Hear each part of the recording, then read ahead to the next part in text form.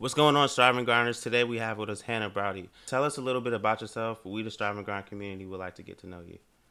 Hi, I am Hannah Braade. I am 24. I'm married and I have a little girl. She's 2 years old. And I am a yoga enthusiast. I do yoga every damn day, and I like to get others into the yoga movement with me. Nice. So tell us your definition of yoga. Well, in Sanskrit, yoga means union. And when I practice yoga, I feel the unity between my soul and my body, and just it's a very spiritual practice. Really gets you in connection with yourself, hmm like a deeper connection. Nice. So how long have you been doing yoga and what got you started?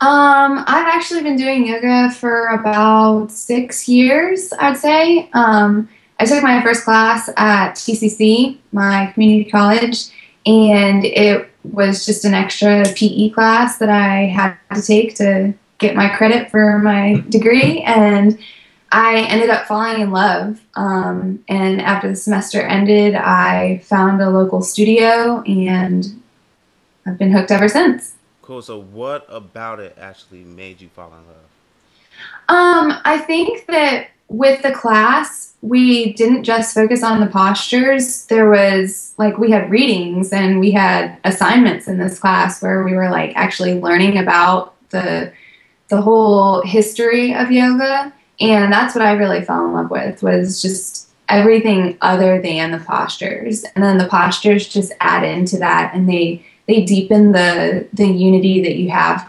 within everything. Nice. So you kind of already touched on this. So other than the postures that's being held, what what other things does yoga do for you? Other like as far as like mind, body, and spirit.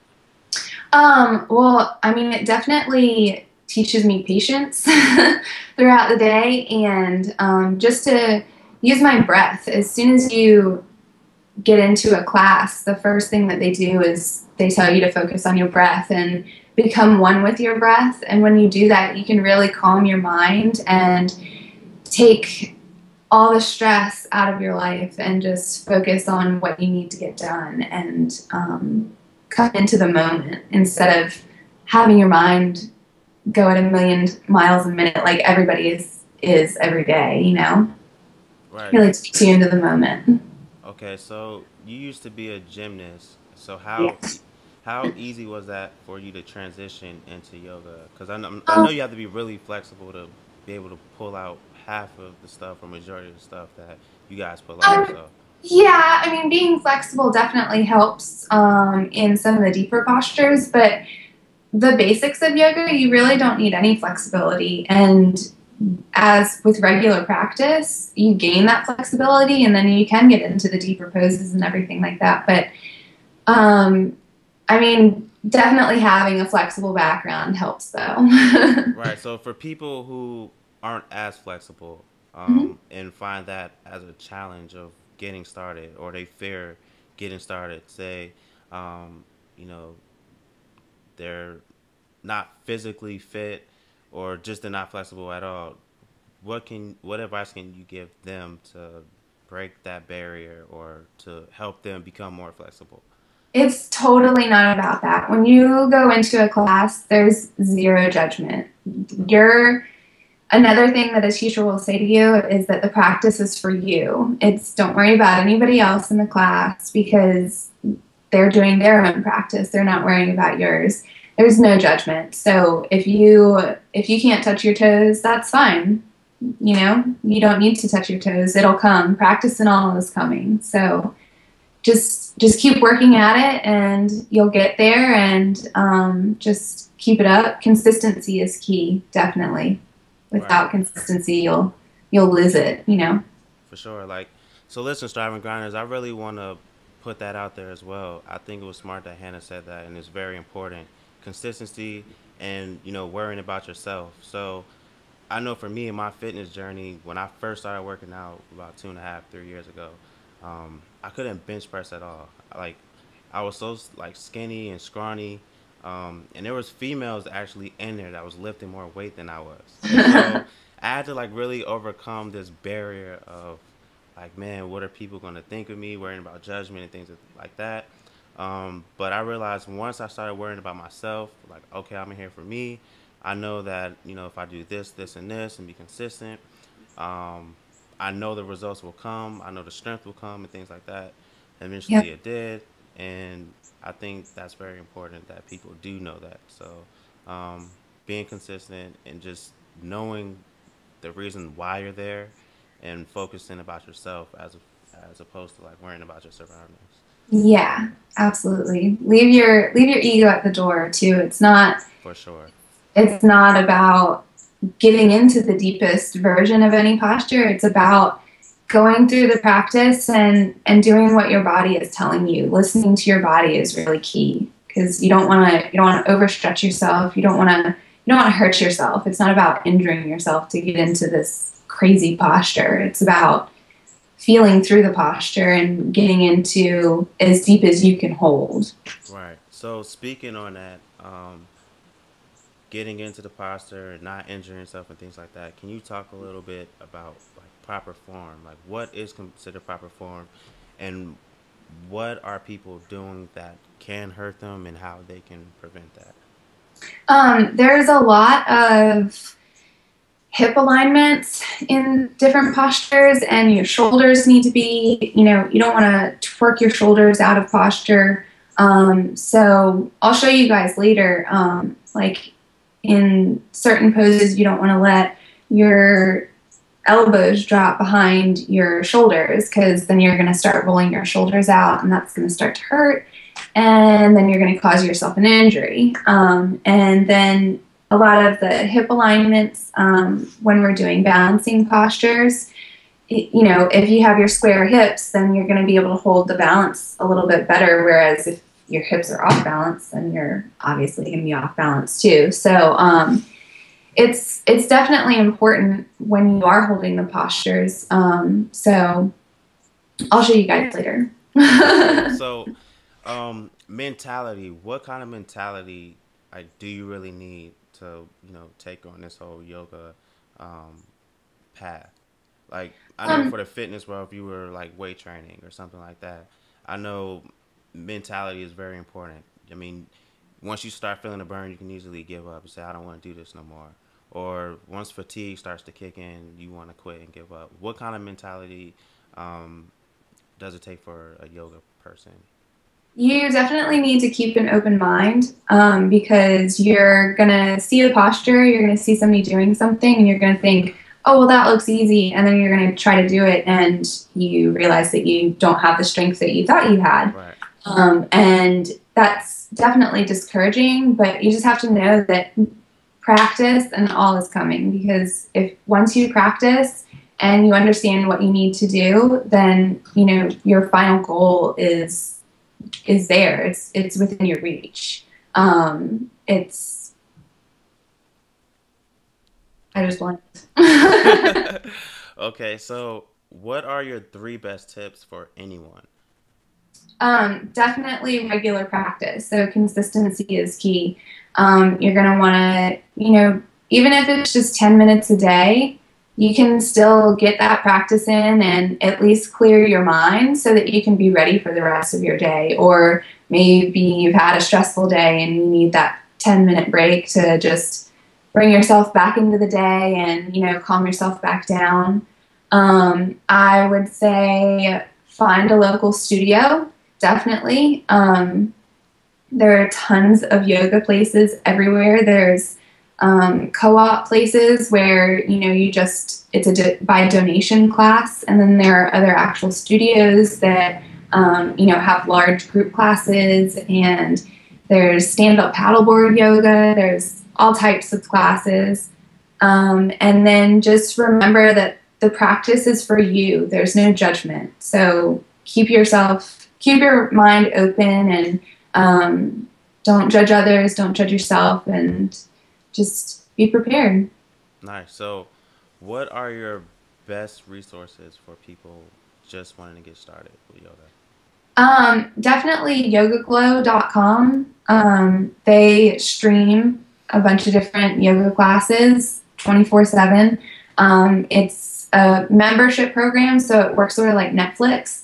It's like $7.99 a month, and you can watch it anywhere. You can bring your laptop or iPad. And then any different yoga books. There's this is the Yoga Bible. It's just a small book. It's got a bunch of different poses, how to get into the postures, the proper form, the Sanskrit name, and the regular name. And then just go out there and get yourself a mat and get yourself a yoga strap if you need it for some extra stretch. And then just pick a video from Target or Walmart and just get started. It's all about just getting yourself started and just getting in there, getting into the door.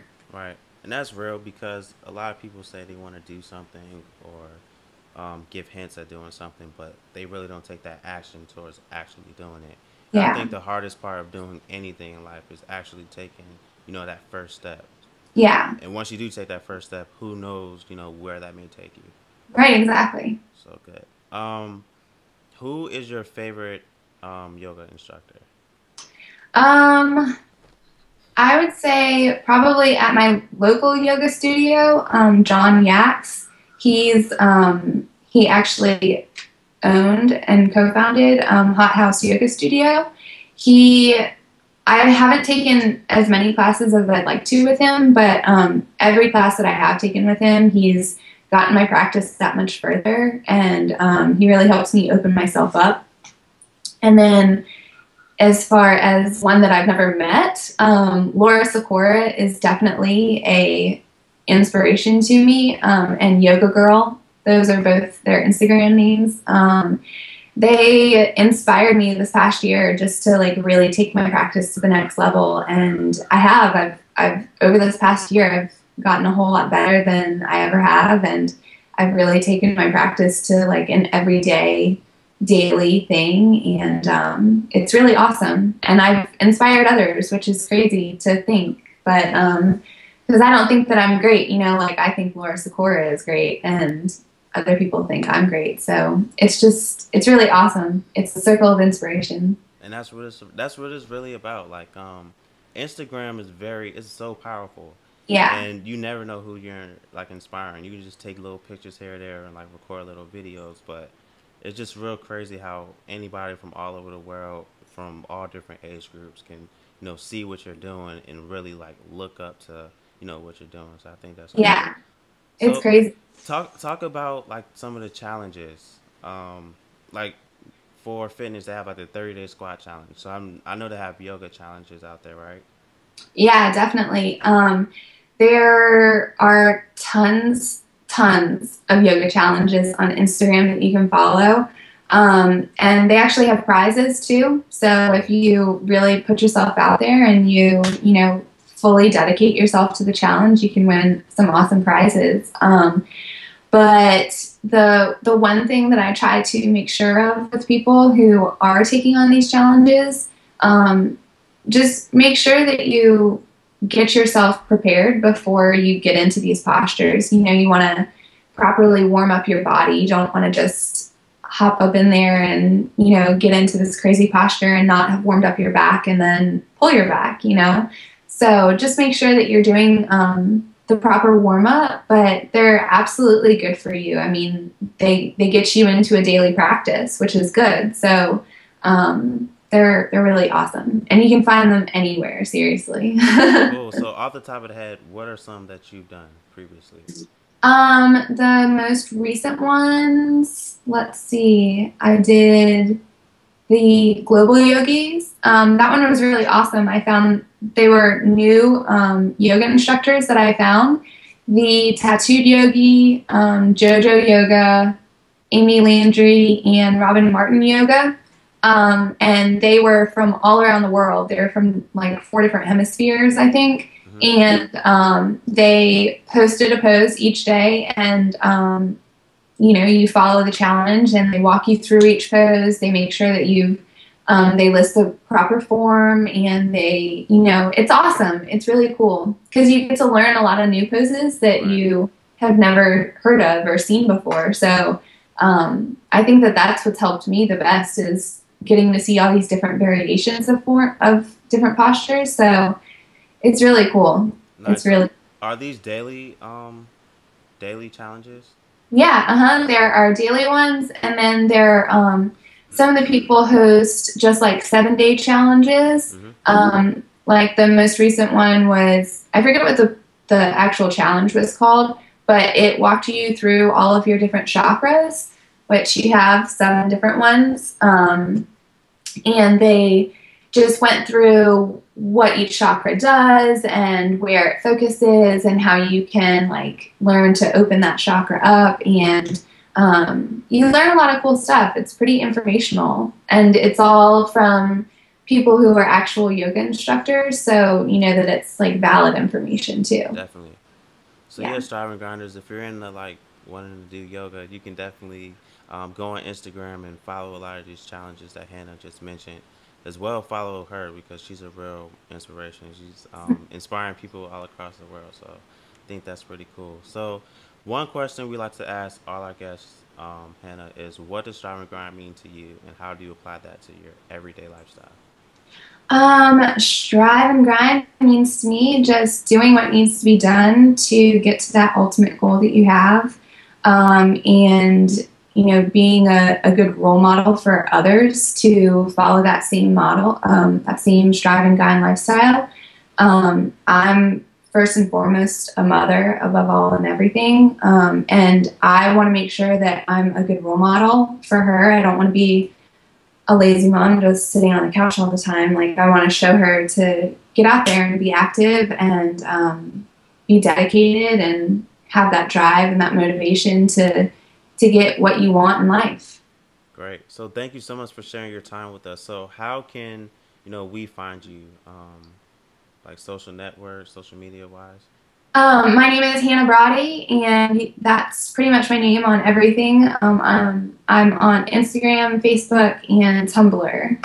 So you can find me on all 3 of those places. I post daily videos about what I'm practicing and what I'm working on, and I follow a lot of different other yogis that are really awesome as well. So follow them too. Cool. So can you spell that out for us, for some people Yes, who's just listening? definitely. It's HANNAHBRAADE. Hannah Braade. Nice. Thank you so much, Hannah. We definitely appreciate you coming out. Bye.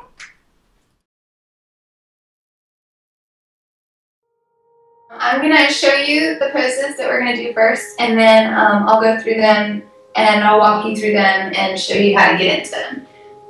So the first one is just going to be Chaturanga. The second one is going to be Warrior 2. The third one is going to be Firefly.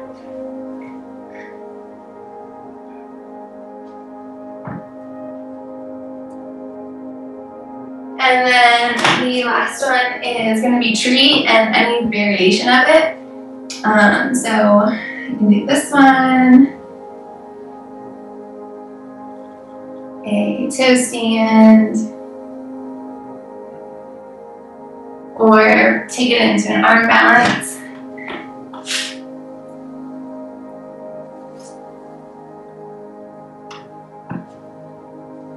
You're showing off. So those are the 4 postures that we're going to go through. So here we go. Let's do it. For Chaturanga, you're going to come into a plank posture. So your shoulders are going to be stacked straight over your wrist. Your body is going to be flat. And then from here, you're going to squeeze your elbows into your sides and lower yourself down slowly. And you're never going to let your elbows drop below your shoulders. Yeah, so that's good. And then you can drop yourself all the way down to the ground. or if you want to take a easier version of it from plank, you can drop your knees to the ground and then go down like that the same way and bring your chin to the ground. So did I do it right? Yeah, you did. Alright, sweet. Okay, so for the second posture, we're going to come to a standing. And you're going to spread your legs about 5 or 6 feet, a pretty wide stance. And your feet are going to be parallel to one another. And then you're going to bring your tailbone in and tighten your abs, your whole core, and bring your arms out parallel to the ground. You're going to bring your gaze over your right arm. And you're going to lift up your right toes and turn them 90 degrees and put them back down.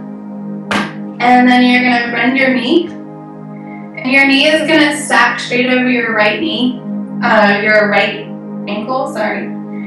And your arms are going to be in line with your body.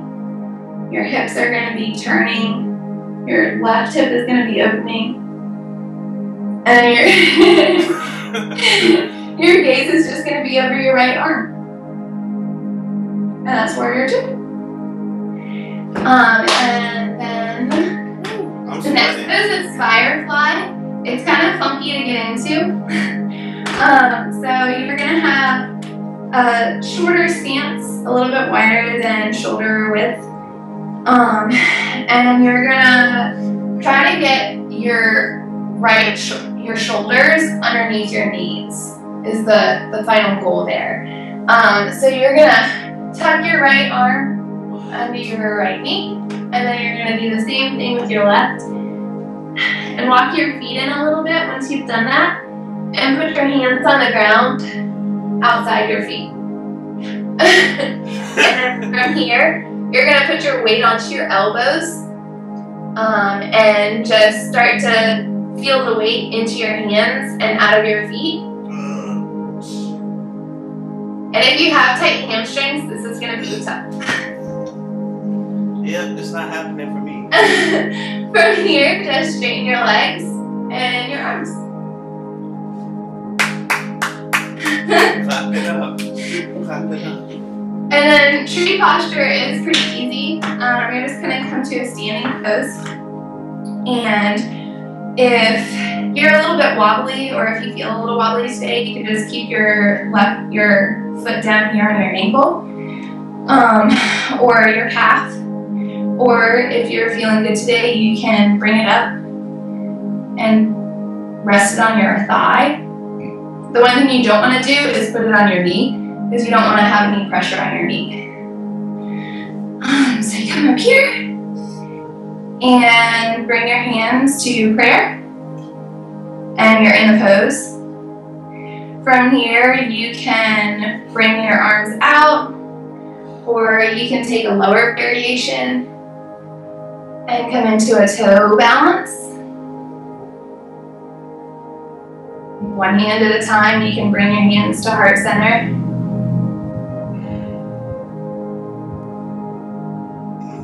Or you can bring it into an arm balance. This is four finger crow, I believe is what it's called. Here you hook your left or your right foot on your left arm, and you rest your right knee on your right arm, and you just slowly bring the balance into your hands. And this is kind of on your core. I'm not really using my arms at all. I mean, obviously I am, but. Jeez. That's dope, man. You're a beast. And those are the poses. So I challenge all of you guys to try one or all of the poses, and tag me on Instagram or on Facebook or Tumblr and show me your progress. Yes, that'd be We're going to great. tag Strive and Grind.